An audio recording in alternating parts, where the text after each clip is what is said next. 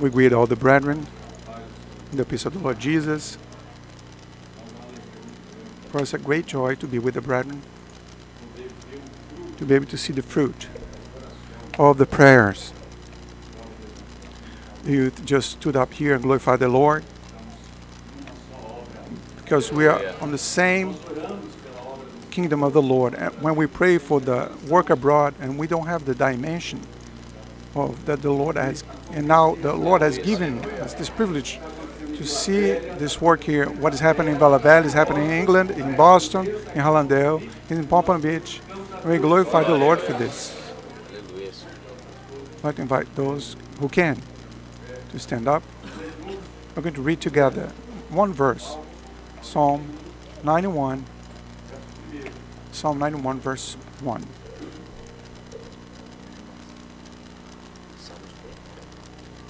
Psalm 91, verse 1.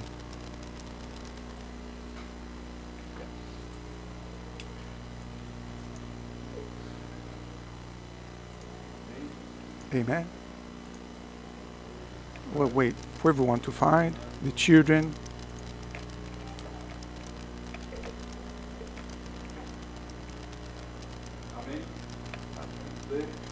Let's read together Psalm 91, verse 1.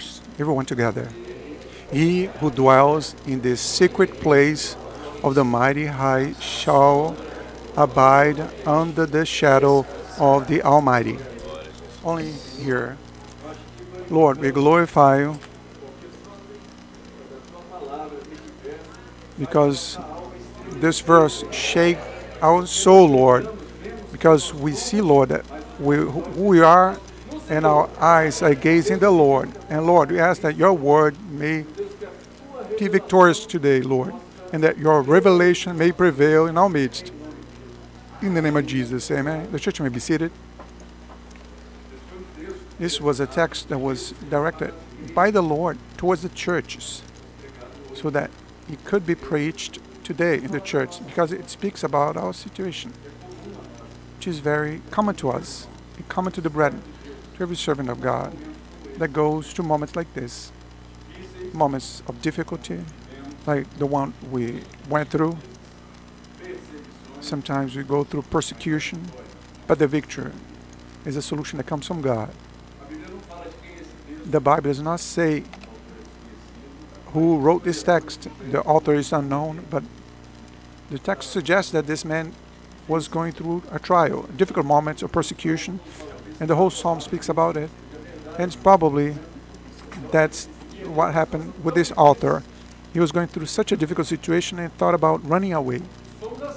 And that's how we are sometimes, because we're here serving the Lord, glorifying, but the circumstances are out there. A few away from the family, and in court, and being sued, government, politics, and the servant of God in this world. And they feel in difficulty, and we need a solution. And we are unprepared, and we feel like running away. The natural man thinks about running away. The problem is that they run away to wrong places. Amen. In the situation that servants and non-servants go through, sometimes men try to run to the wrong place. So then they go to work and occupy their mind with work, others with trips, others with studying.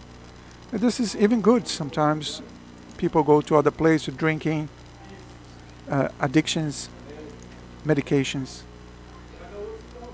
But there are others that go to speak with friends. Who doesn't want to have a conversation with a friend? That's good, but that does not resolve your problem. Because those hiding places, they are flawed. They pass. Even if you go and read a book, it distracts you, and that's good. But this is a hiding place that passes. But we know that our need is in none of those things. It is a need of the soul. A few know this and others don't, but we all have. We have a need of what is eternal, because inside of us there's a mystery. Inside of you, it may be the first time that you're here, or watching for the first time, when inside of you there's a an eternal spark. God has blown to your soul. The Bible says the following: the souls of the parents and the children, they are mine. Thus says the Lord. So a person that had never heard of the Lord, they have a secret. It's eternal. And sometimes we feel like we have this eternal thing. Instead of fulfilling with the spiritual things, we fulfill with a friend or work. But for a month and 2 months, you may fulfill it, but the emptiness may grow even larger with time. I'm going to speak about a spiritual revelation that happened before the service, and the Lord has shown that there is a youth, and this sister, she has occupied her time a lot with seeking her academic and professional life, and that's good. It's a hiding place, but it is fleeting. And the Lord is saying, my youth, do not do this. Take care firstly of the kingdom of heaven. And I have already added a lot to you, and this service is going to be a dividing waters for this youth. Because the Lord, knowing that we are like this, He spoke of this youth, but we are all like this.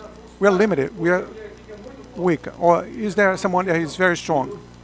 The book in Genesis says the following: God made man out of a very precious metal. No, He made man out of the dust of the earth. You know why? Because you're weak and so are we. And when difficulty comes, maybe stronger than we are. Maybe you're going to seek a refuge somewhere else, but no, God, knowing this limitation, provided an escape that is permanent. He provided a hiding place that is eternal. And the name of this hiding place is the hiding place of the High God, Most High God. And this hiding place is sufficient because in God we can hide. That's the message. You have a hiding place for your soul. We're speaking about saying this not because we knew this. Sometimes somebody come here and see this man wearing suit and think, oh, how many people that were born in the blessing, they're doctors. They went to college, they got prepared. No. Who's going to play instrument and sing here? They are like me, like you. We all ran away from our hiding, from our problems, the anguish, the tomorrow, but we find in Him a peace, an eternal refuge. That's what the Psalm says. The Lord is our help and our refuge, very present in the moment of anguish. And we who have accepted this hiding place, you can accept it today. You are new creation. You are in Christ. You are new creation. You are hiding in the Lord. So whoever accepts this hiding place, they are hiding in the Lord. You're accepting today. You accepted yesterday, but today there's new anguish out there. But you can accept today this hiding place. You're going to leave this place with peace. And I think that this hiding place, sometimes the doors of the world, they close to us. How many doors we knock? And we're knocking the door of the government door, and sometimes the door is closed. We all go through this. This door, this eternal hiding place, it will never close to you. Today, the Bible says, I knock. The Bible says, I knock at your door. He's knocking at the door of your heart. And I'm at the door and I knock. He didn't go to a door one day and then went away. You rejected your entire youth. No. If you close your heart, God might say, oh no, I'm going to leave him away. But that's not true. The Lord is keep knocking at your door of your heart. If you open today, He is going to enter and He's going to supper with you. It's going to be a spiritual banquet. Whoever experienced this, I glorify here. You know why? Because whoever already experienced this. One day our life was sad, but Jesus entered and it became a banquet, a feast for us. So the moment you want it, your life, your soul may become a celebration. You know why? Because whatever Jesus enters, even sadness, jump of joy. So today in the steps, and tomorrow you take a bus to go to work. It doesn't matter. This hiding place will always be ready for you. It's an eternal, permanent refuge. That's what the Lord has for us. It's not any kind of refuge. The Bible doesn't say like it's not any refuge. It's the hiding place of the Most High. It speaks of the God who's almighty. He's greater than the galaxies. He's the greater than the universe. He's greater than the thunders and the rain that happened this afternoon. He's greater than everything. And it's even greater than the problem that you're having. You know that anguish. Remember what you're going through for 5 years, dragging around all the other situation at home. He's greater than this. You know why? Because he's not just any kind of a hiding place. He's the sacred place of the one that can do all things. There's another spiritual revelation that the Lord is changing the life of another daughter. She was going through problems at home, but an angel came here with a letter to her, and this letter is going to have a blessing for her house.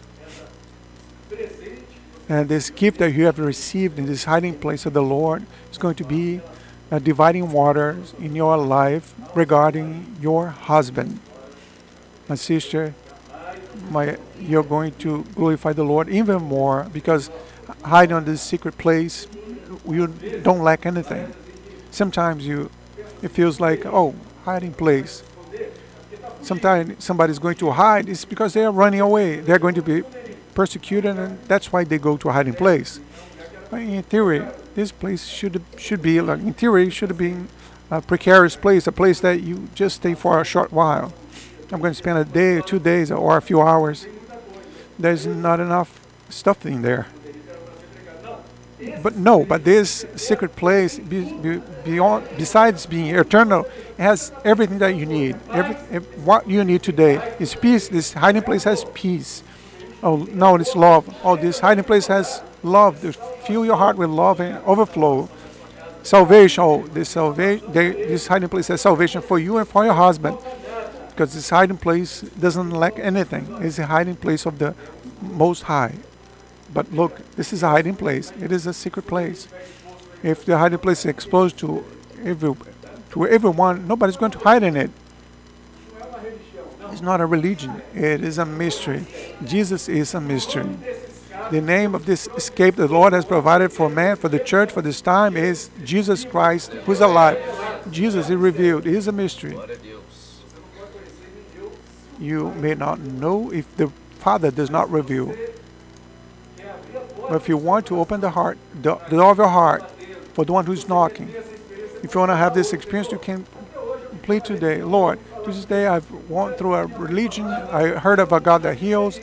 My mother spoke about it, but I never had this experience. But I want to have Jesus revealed in my life. And you leave this place with a blessing, knowing this hiding place. Because look, the text we read says, so he, meaning anyone, it's not somebody, a member from the Maranatha church, no, anyone.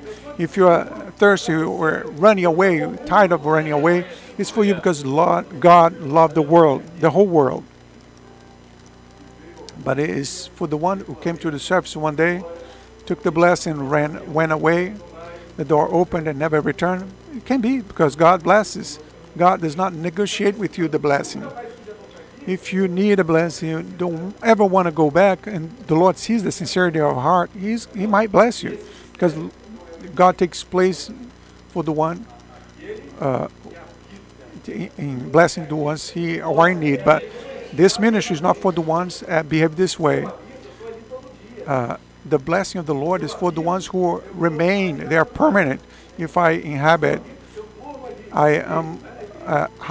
I inhabit this hiding place, I wake up in Him, I work with Him. Everything that I do is for Him. You know why? Because I'm close to Him.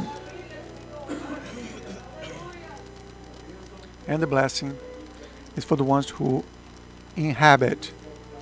And the Lord wants to inhabit with us. So if we can summarize this message today.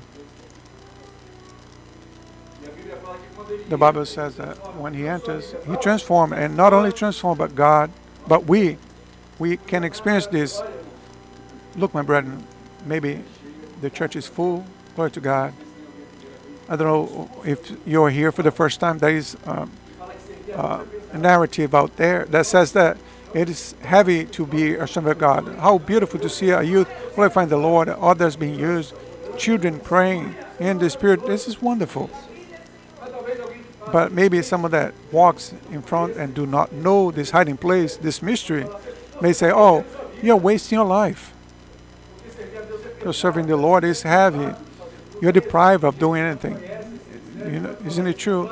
There are people that do not know this ministry may say this, but I want to tell you, my beloved visitor, serving the Lord, knowing this hiding place was the most wonderful thing that happened to us. And that's why we are here glorifying. You know why? Because we are tired also. So this promise was fulfilled in us. The one who knows this hiding place rests on the shadow of the Almighty. If you're knowing Him today, He visited you in the praises. It's not only because it's a beautiful song, a beautiful reading. No, it's the Holy Spirit is speaking with you because you have an honor. Because you're tired because you didn't know that, because you fought and resisted. But today the Lord has rest for you. Have you felt this? That you, if you want, this promise will be fulfilled in your life today. You may have entered here tired. I got tired of fighting for this. Many times the Lord spoke through my family. I heard that Jesus wanted to give me a blessing. I resisted. This tires us. This is very tiring. Trying to look hiding place for us. Well, maybe very tired, but there is rest for your soul. There is rest for your present time, but even more. There's a music. The child prayed here. There is an eternal resting place for you. Because, my brethren, this whole is passing. Like Pastor Giducci said, it is crumbling before us. The institutions, they have no agreement. What should be firm has no coherence or reference. And this world is going from bad to worse. The word says, but the ones who trust in the Lord and that were tired and have been found, but that found this hiding place, they will have eternal rest. And out of the blessing that we can have here, the door may be open today or may not be open. But what you were praying for 5 years, if it happens when you get home, it's a blessing. But all the blessings that you may have, don't leave this place without that you may not have been invited for this eternal rest. The church needs to rest eternally. And there's a psalm that says, when there's a prophecy, the prophecy of this psalm, and there's a psalm closing that says, my soul waits for the Lord more than the guards wait for the break of the morning. So imagine the illustration of that guard is the church. They are working the entire night. The church is here in this prophetic day of God. This darkness, there are out there in the world. People don't understand anything. They are all sleeping, and the church is awake. Position saying, He is coming. There's a war in the Middle East, but nobody is rejoicing with this. But our heart is pulsating, saying, He is coming, because we know we are like that guard. We are awake the whole night working. But imagine when it comes the end of our shift, the guard is tired. He wants to go home. We want to leave.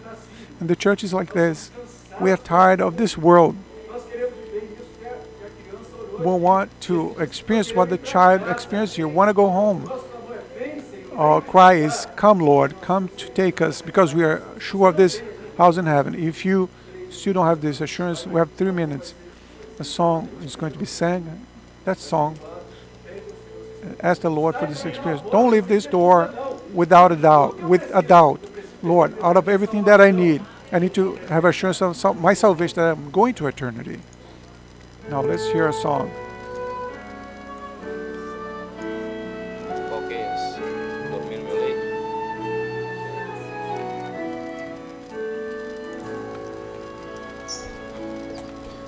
Dormir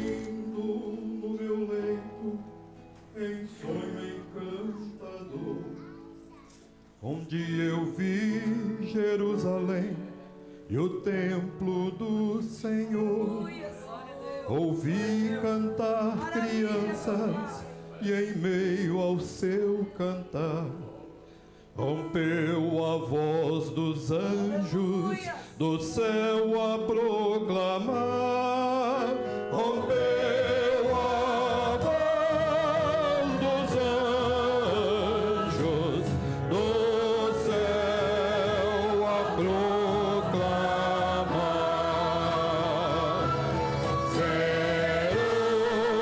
Jerusalém,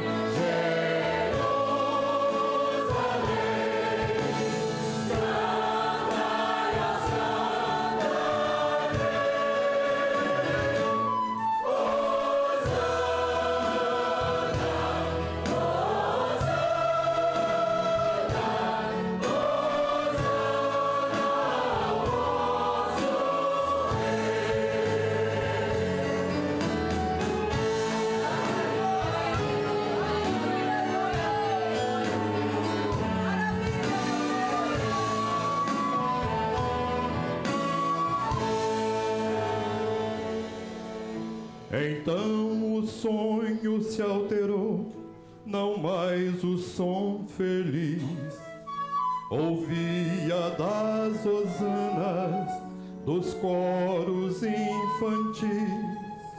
O ar em torno se esfriou, do sol faltava luz. E num alto e tosco monte vi o vulto de uma cruz. E num alto e tosco monte vi o vulto de uma cruz.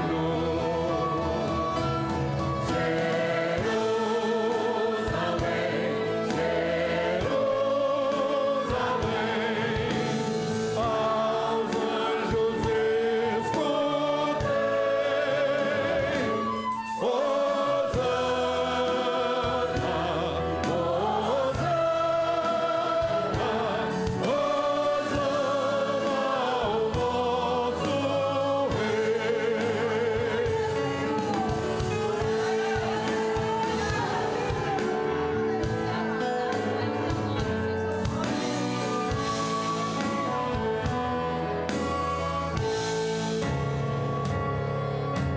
Ainda a cena se mudou, surgia em resplendor a divinal cidade, morada do Senhor.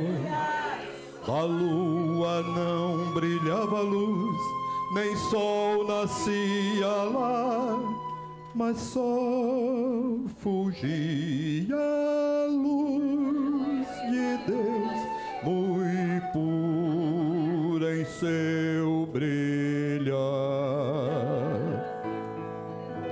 E todos que queriam sim podiam logo entrar na muito feliz Jerusalém, que nunca passará. Na muito feliz Jerusalém, que nunca passará. Jerusalém,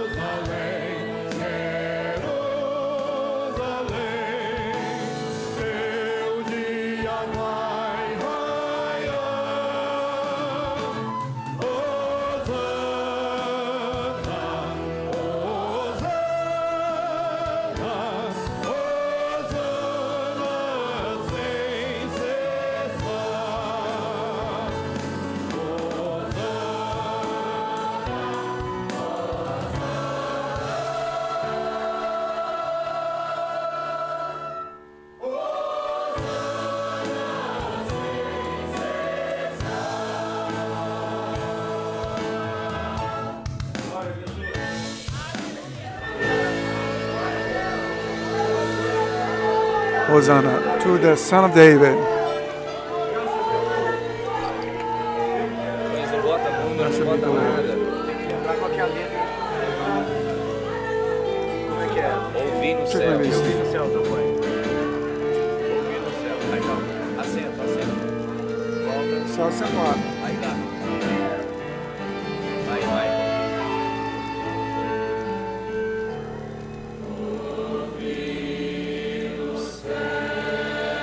Talvez tenha vírgula, ouvir vírgula nos céus. Vírgula nos céus. Ouvir vírgula nos céus. A voz de uma multidão. A voz de uma multidão, põe.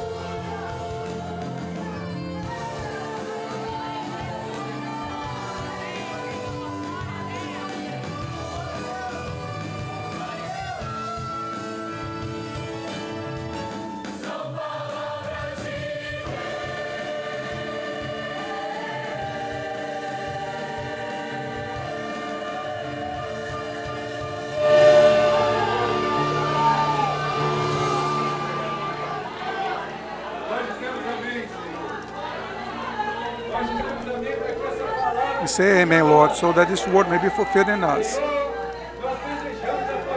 We desire a return, Lord.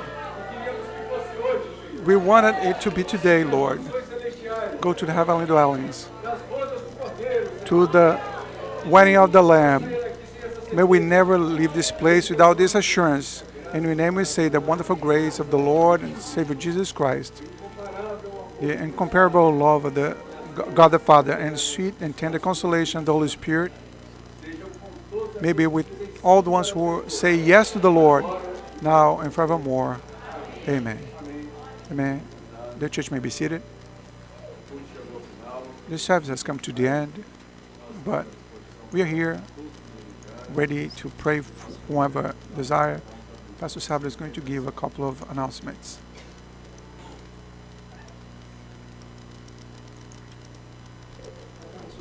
Praise the Lord, my friend.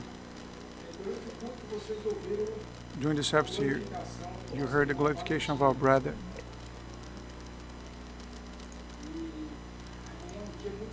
And tomorrow is a very special day. Not only for her, for the parents, but for the whole church has prayed for this moment. Tomorrow is the day of the birth of Victoria. And it's going to be a victory for the family and also a victory for the church. So the whole church is conclaimed to be praying, interceding for around 2 p.m. We're going to be the birth of our sister Victoria. We're going to have also remind the church that this is a very special month, because a month is geared towards the prayer for children, intermediates, and adolescents. It's a month of the promotion of the classes. It's also the month where we're going to have the seminar for our children, intermediates, and adolescents.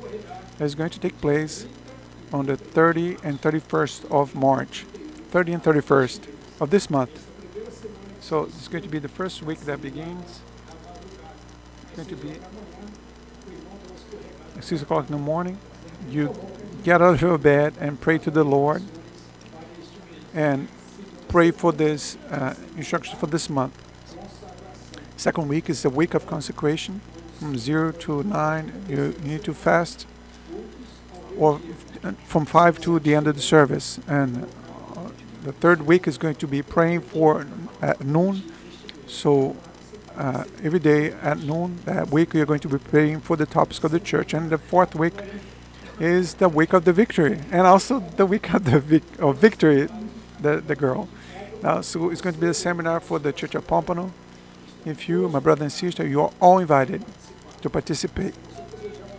If you desire a prayer for life, we are here, like the brother said, at your disposal. Our service through Zoom for the study of the questions for Sunday school every Tuesday at 9 p.m. at 8 p.m. Every Thursday, we have service in presence here, prayer service at 8. Every Saturday at 6 p.m., women's service. Every Saturday at 7:30, we have service of glorification to the Lord. And every Saturday at 6 o'clock in the morning, we have our early dawn service here in presence. And every Sunday in the morning, and also at 7:30 p.m., we are here gathered. In the morning, we have Sunday school, and at night, our service of glorification to the Lord. This is our schedule, and it is the desire of the Lord and also this church that you may participate in all of them. Amen. So wish the whole church the peace of the Lord Jesus.